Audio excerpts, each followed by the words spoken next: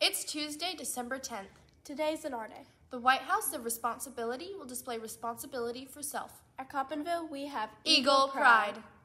Tomorrow for lunch you'll have oven roasted chicken, bread cheese sticks, cabbage, hush puppies, macaroni and cheese, garden salad, fruit, grab-and-go boxes, and your choice of milk.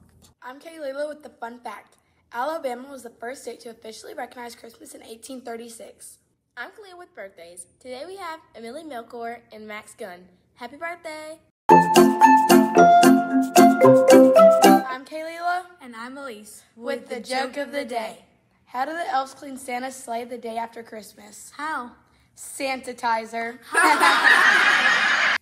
You can watch the news on the school website by clicking on the TV icon on the upper right of the homepage. Thank you for watching WCJH News.